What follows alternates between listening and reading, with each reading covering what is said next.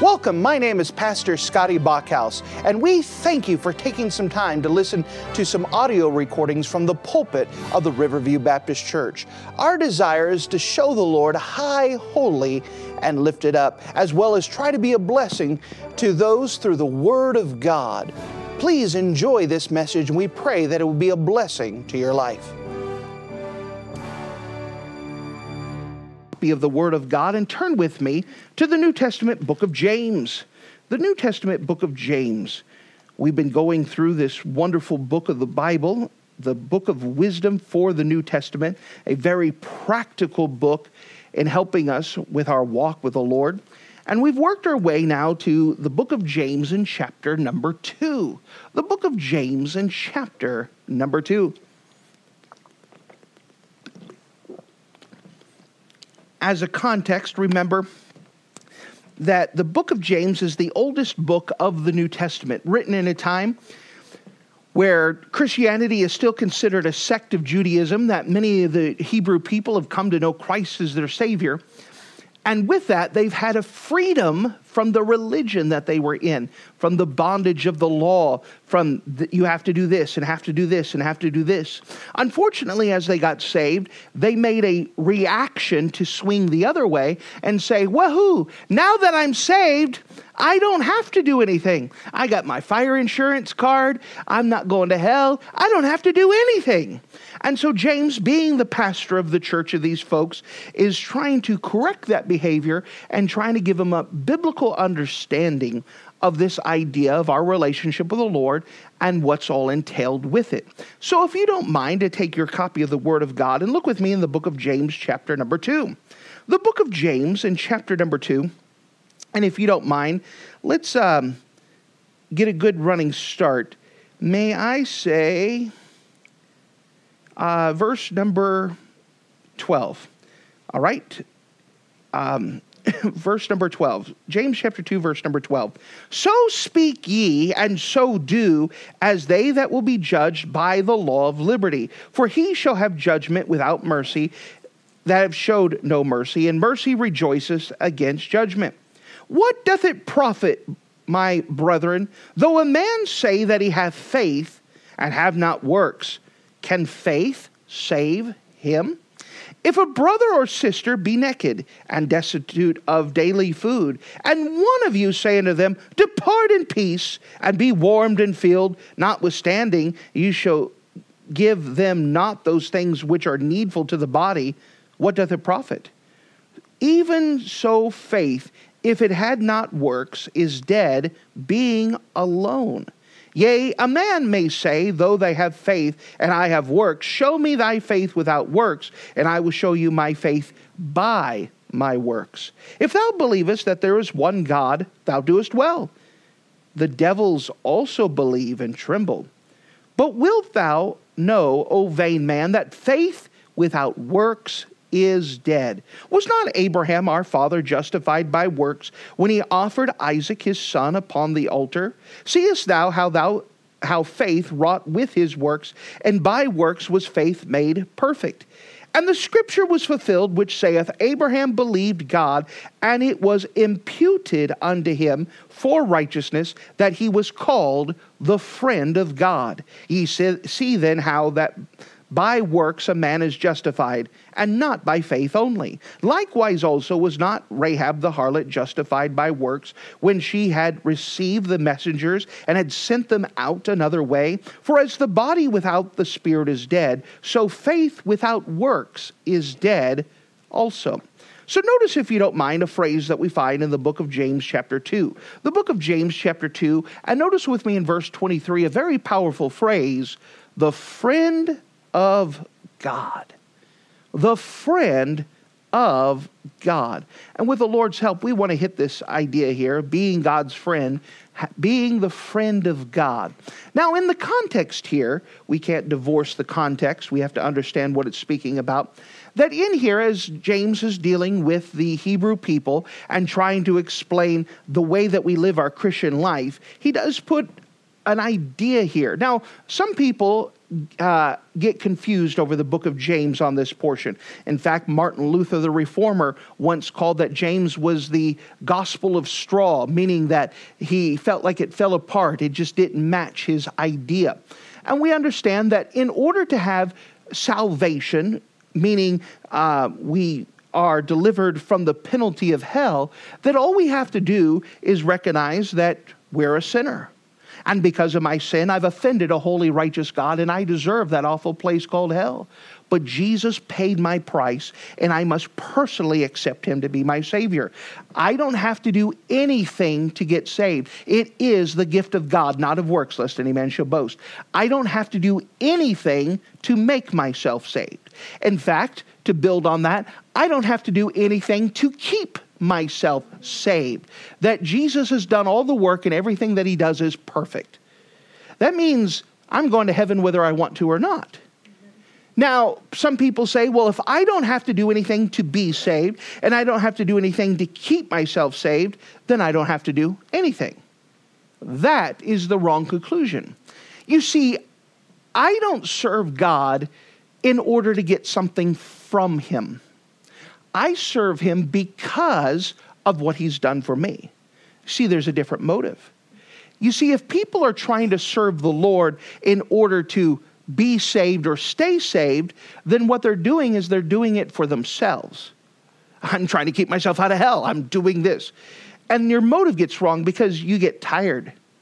How long do I have to keep doing this in order to make sure I'm going to heaven? How long do I have to put and you put yourself in bondage, and that's not what God wants us to have. He has already said that he's given us the law of liberty. We have the liberty to serve God. I don't have to, I get to. It's a privilege that I have. So if I don't have to do anything to keep myself saved, then why do anything? Because I'm thankful for what God has done for me. Because of what he's done for me, I now have the motive of love. I'm doing it not because I have to, but because I want to.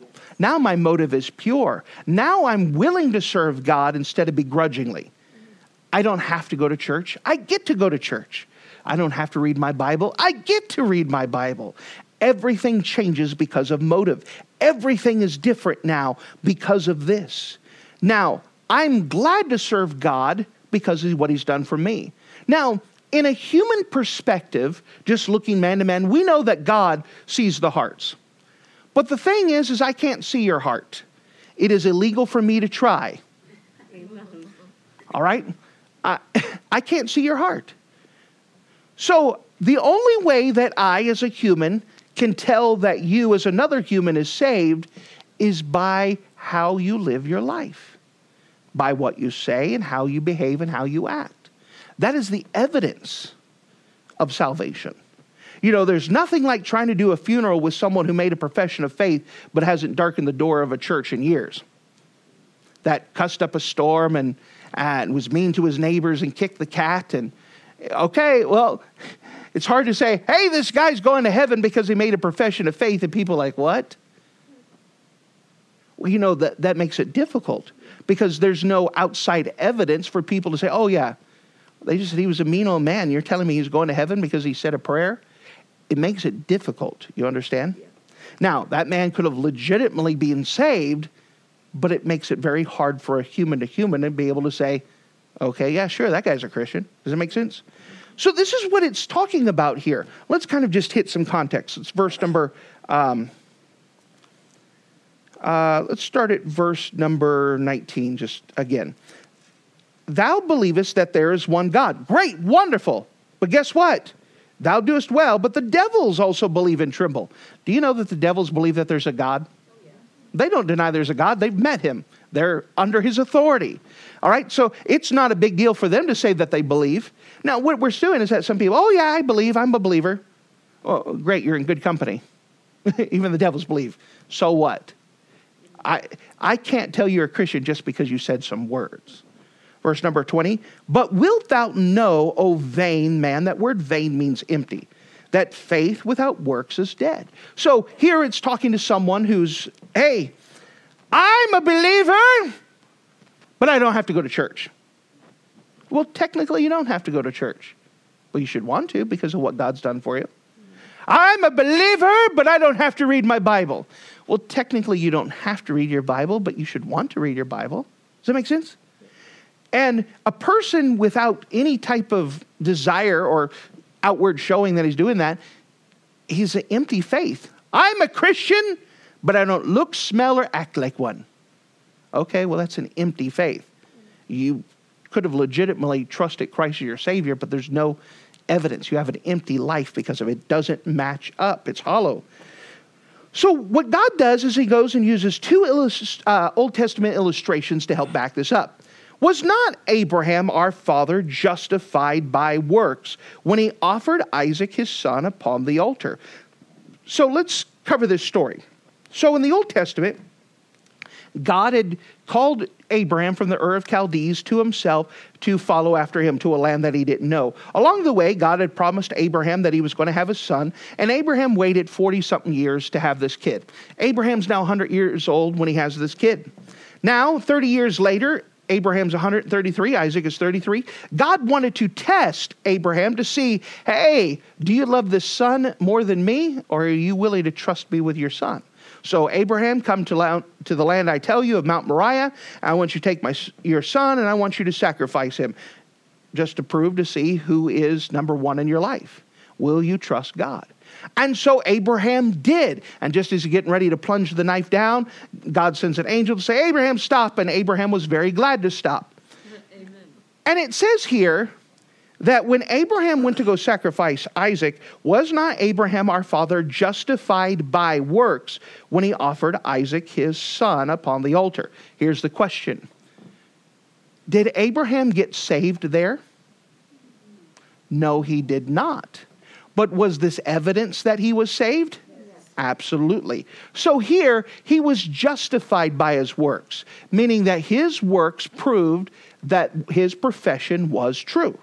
Does that make sense? Yes. It's an evidence. To call yourself a Christian, you should have works evidencing. You're not working in order to get something from God. You should be working because of who God is. So may we say that someone who says, well, I'm a Christian, but I don't want to go to church, are they being unreasonable? Yes. Yeah, absolutely. Because God has done this for. You're not going to church because you want to stay saved. You should do it because of what God has done for you. And if you're saying, listen, I know, God, that you saved me from hell and you died on the cross, but you know what? It's just too much to go to church. Is that an unreasonable statement? Yes.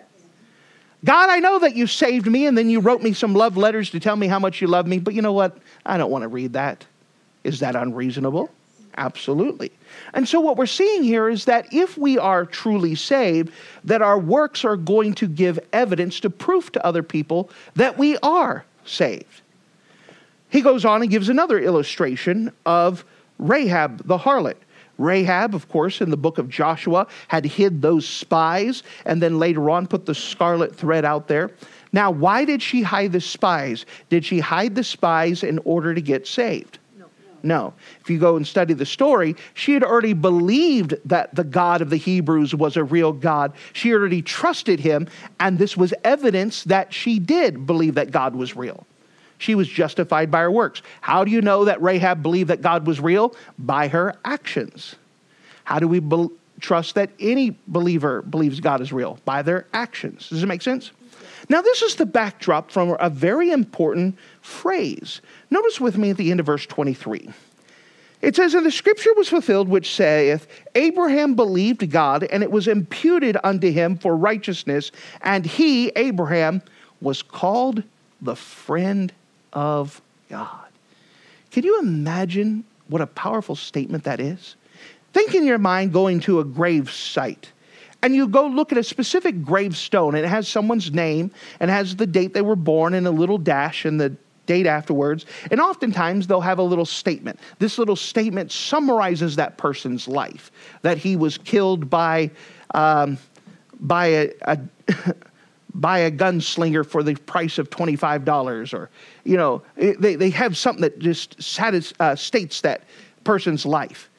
Well, if you can look at the epitaph of Abraham, what was Abraham known for? This is the statement, the friend of God. Now, with this, we also see who is saying it. 3 times in the Bible, it is referenced that this is Abraham, the friend of God. And each of those 3 times, it was made reference because God said it.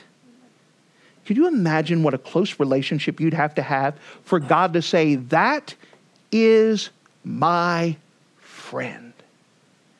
That's my friend. When we think about this, do you know that God wants to have a close relationship with each and every one of us? The whole reason why God created man in the first place was for fellowship. God wanted to fellowship with man. He wanted to spend time with him, wanted to hang out with him. But what broke that fellowship? Sin. That sin broke that fellowship. And that God could not have fellowship with man once again until that sin was paid for the wages of sin is death. But the gift of God is eternal life through Jesus Christ our Lord. Jesus Christ paid that price to allow us to restore that fellowship. Now, once again, we can have a close relationship with God, and that's what God wants. You know what that God is looking for today? He's looking for a friend. In the Old Testament, it is amazing to see how these Old Testament characters are referenced to, how they're depicted. For example, you had Adam, who walked with God in the cool of the garden.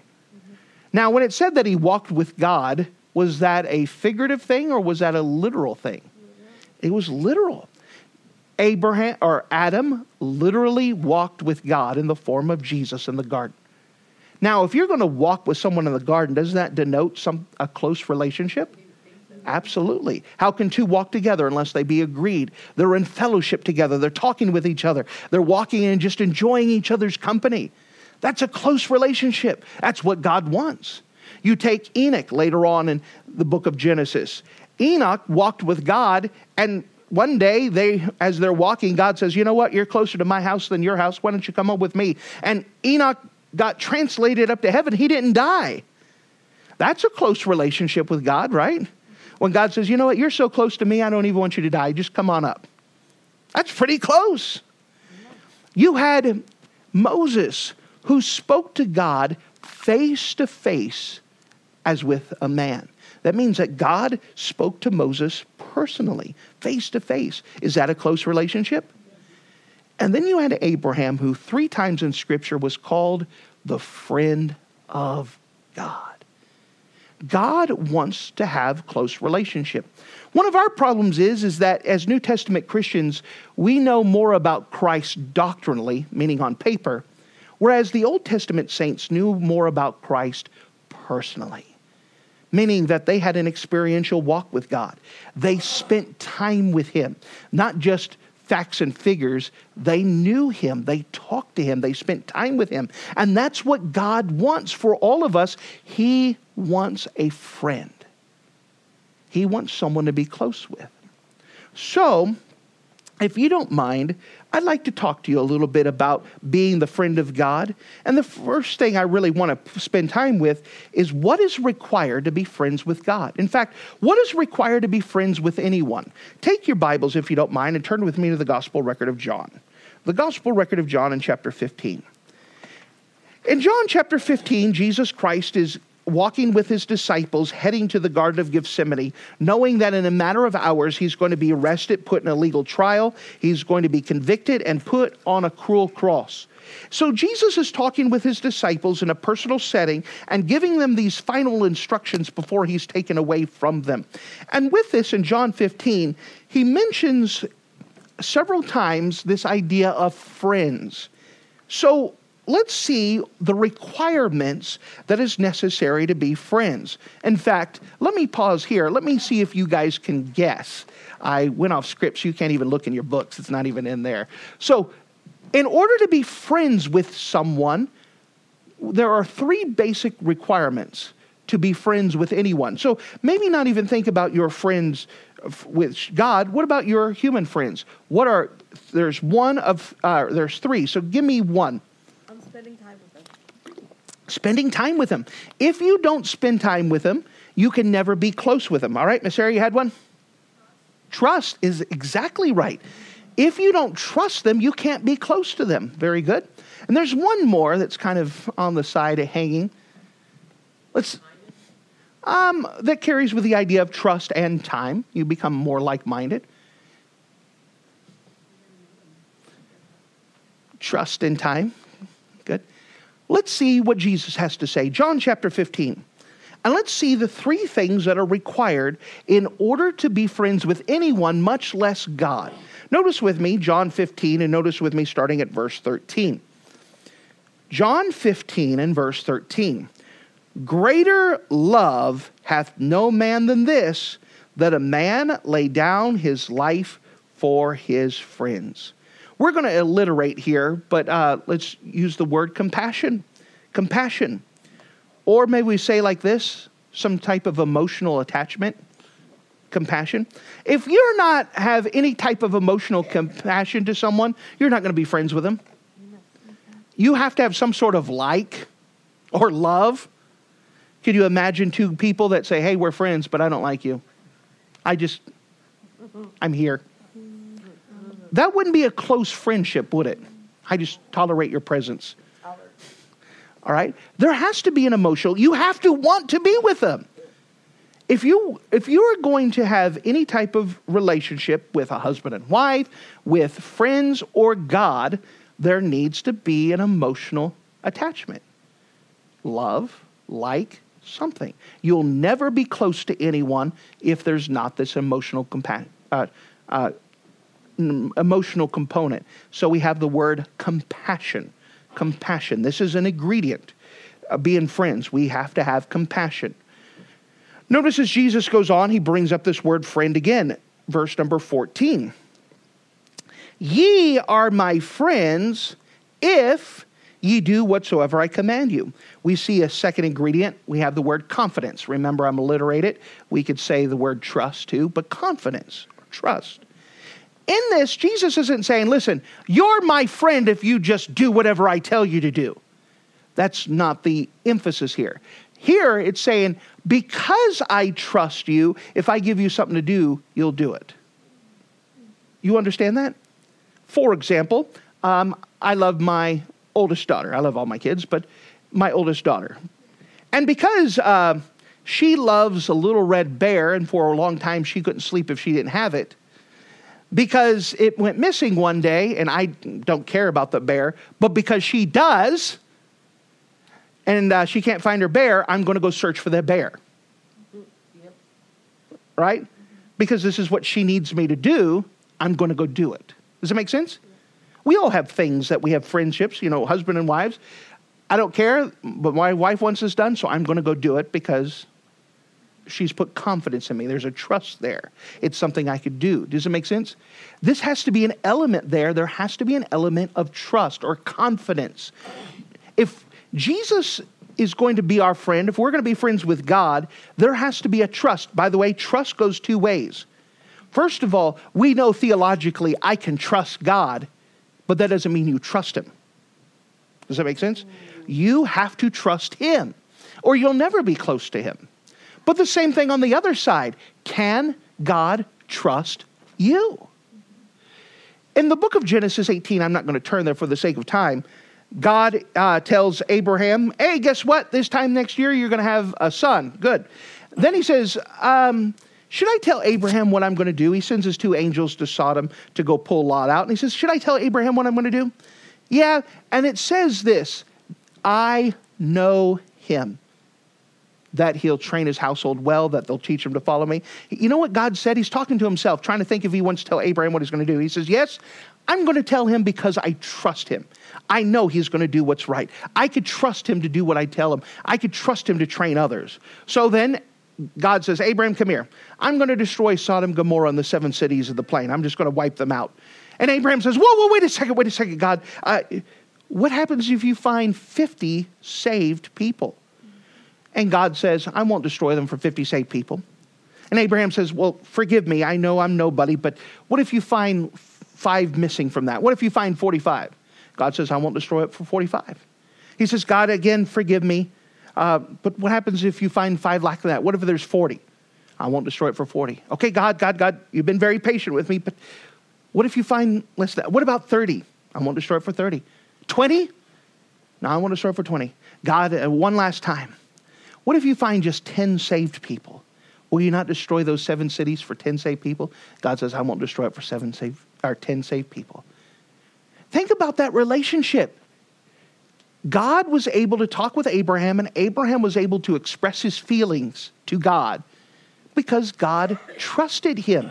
They had a friendship there that Abraham felt like he could talk with him and spend time with him.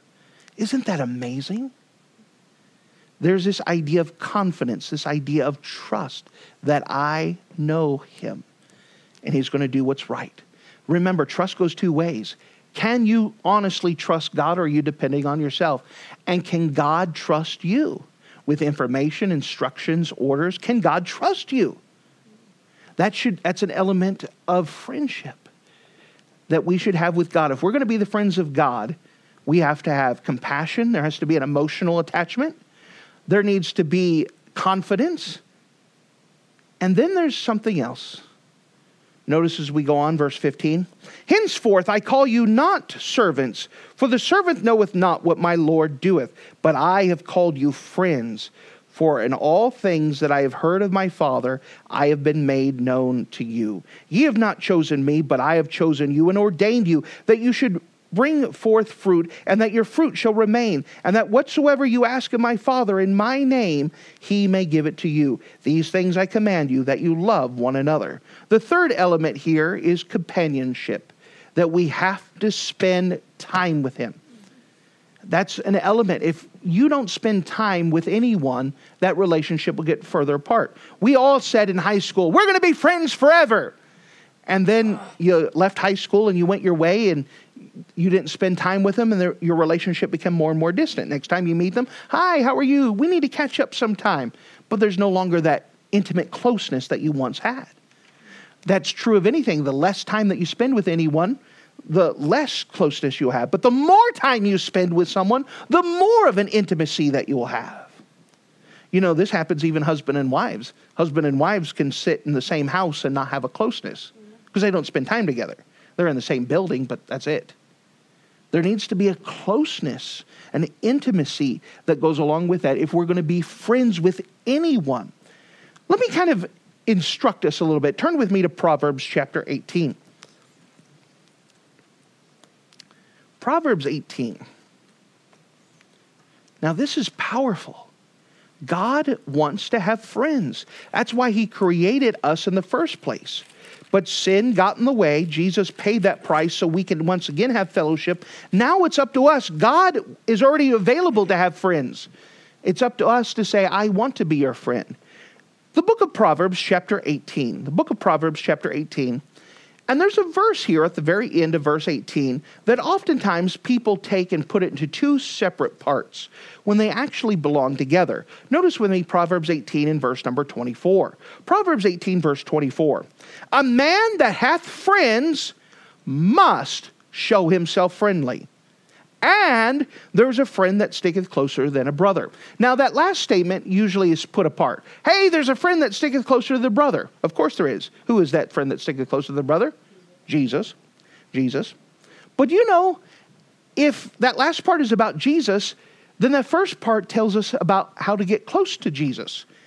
A man that hath friends must show himself friendly. What does this mean? This means that there is work involved. Some people don't have close friends with Jesus or anyone else because they're not willing to put forth the work. Being friends with anyone takes work. Yep. Why? Because they're different. You're different than them, they're different than you, and you have to learn how to coexist together. You have to learn to be able to work with them. You need to be willing to put forth the effort. What happens if they don't give what you want? Do you just walk away? Fine, it's just too hard. All relationships take work. Ask any married couple. All relationships take work. Absolutely. It takes work. And if we're going to be friends with God, it's not going to come just by sitting around going, okay, God, I'm available. You have to put forth the work. Any relationship requires work. That's why a lot of people aren't friends with God, is they're not willing to put forth the work to have that closeness with God. Well, I don't want to spend time with God. That sounds like work. Man, I don't want God to have to trust me. He's probably going to put me to work. I don't want to have an emotional attachment to him. It sounds like work. It is. But is it a good work? Absolutely. You have to be willing to put forth the work. It's not going to come by accident. You're not going to roll over in your bed one day and wake up, go, woo, I was accidentally friends with God. This is great. It is a purposeful and intentional decision. Now, if we're going to spend time with God, what are the two main ways we spend time with God? Someone? Jessica? Reading your Bible is one. When we read our Bible, God speaks to us. The other? Prayer. In prayer, we speak to God. Now, normally people, when they speak to God, they give God a laundry list. God, before I get home today, I expect you to do the laundry, wash the dishes, clean the car, and kick the cat. Right? We talk to God and we give God a laundry list. So often we talk at God rather than talk with God. What do you mean? What do I mean is, when's the last time you asked God, how's your day going?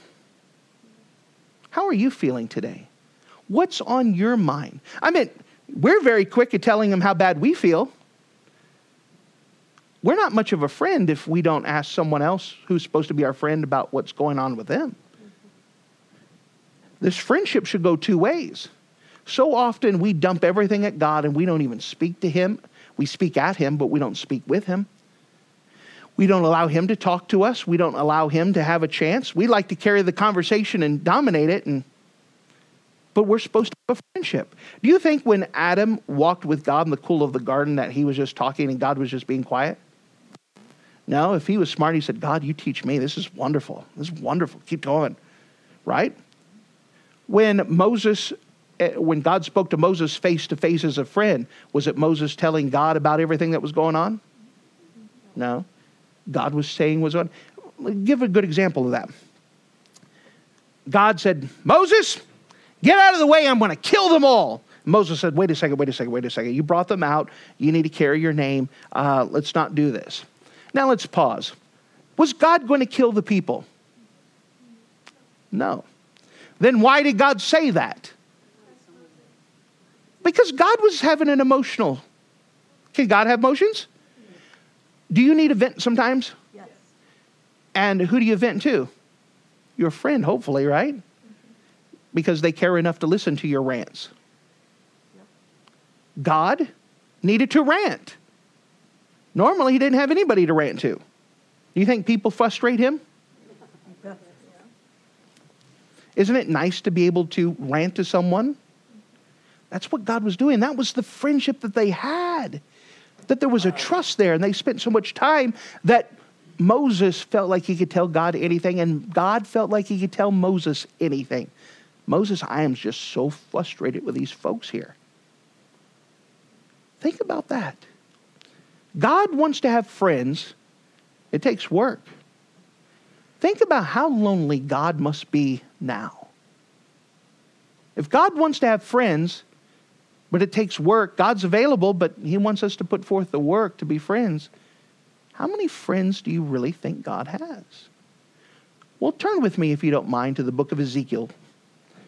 The book of Ezekiel, if you wouldn't mind, and in chapter 22. Ezekiel 22. So if you're in Proverbs, keep going. Proverbs, Ecclesiastes, Song of Solomon. Then you get to the major prophets. Isaiah, Jeremiah, Lamentations, Ezekiel. Ezekiel 22.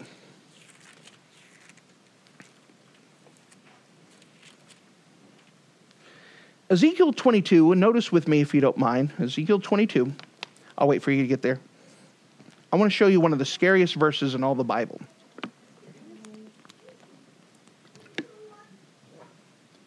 Ezekiel 22. Ezekiel 22,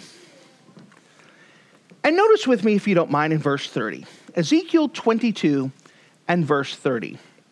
And I, this is God speaking, sought for a man. Notice that a is in the singular. He's not looking for a bunch of people. He's looking for a person, a man, a woman.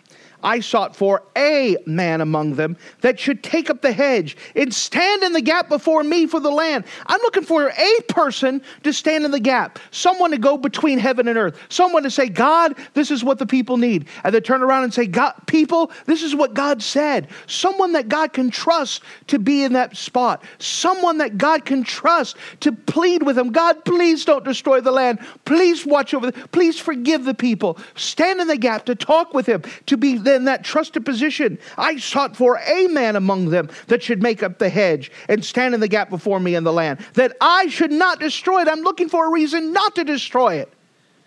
But notice these last four haunting words. But I found none. I looked for a friend, one person that I can trust, and I found none. That was in Ezekiel's day. Where do you think God's at in our day? Do you think he has someone that he can trust to be his friend? Someone to put forth the work to spend time. Someone who's willing to have an emotional attachment with God. Someone who's willing to be trusted of God and to trust God. Someone who's willing to put forth and spend the time. God is looking for a friend, and he wants to be friends. It is available. It's not some foreign concept. God wants this. But I found none. We have the testimony of Abraham that he was called 3 times in Scripture that he was God's friend. What about today? Is there anyone who'd be willing to take up that mantle, be willing to have that testimony, spend time with God, that God can say, you know what? That's my friend. That's someone I can trust. That's someone that I could be with. That's someone I could rant to. That's someone I could tell about my day. But I found none. Thank you for listening to this audio message. This is Pastor Scotty Bachhaus, and I encourage you to take this information that you just received and make a specific decision to follow after the Lord. If you don't know Jesus Christ as your Savior, let me beg you to take the time to receive Jesus Christ for the forgiveness of your sins. If you are saved, I encourage you to make a decision in your life to help you get closer with the Lord. If there's anything specific we can do to be a blessing or to pray for you, we encourage you. Look us up on the internet at riverviewbc.com. Once again, that's riverviewbc.com. Or if you would prefer to call us, you could give us a call at area code 920-530-6308. Once again, that number is 920-530-6308. If there's anything we can do to be a blessing or an encouragement to you, please let us know. We would love to make ourselves available. Thank you.